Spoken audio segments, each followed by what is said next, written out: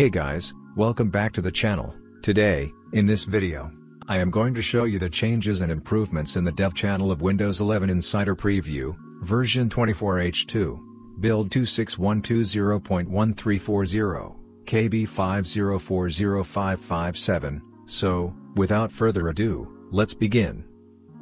Microsoft is updating the Bluetooth settings in Bluetooth and Device, under Mouse tab to now include the option to turn off Enhanced Mouse Pointer Precision, for those that would prefer to not use it, and have added a new option for changing mouse scrolling direction.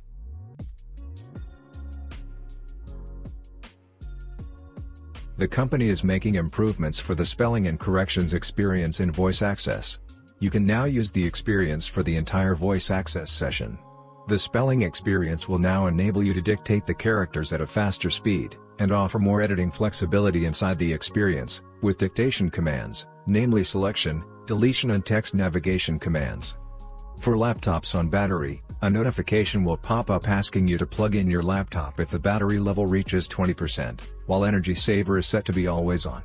Microsoft is beginning to roll out a new energy recommendation for turning off HDR, to conserve energy on PCs with HDR displays under the Settings tab, then Power and Battery, then click on Energy Recommendations. There are some fixes in this build, like fixed an issue where the items under Let Desktop Apps Access Your Location section in Settings, location might visibly flicker, although there were no changes displayed. There are also some known issues in this build, like Windows insiders joining the dev channel on PCs running Windows 11. Version 24H2, will see repair version, noted next to the latest dev channel build from Windows Update.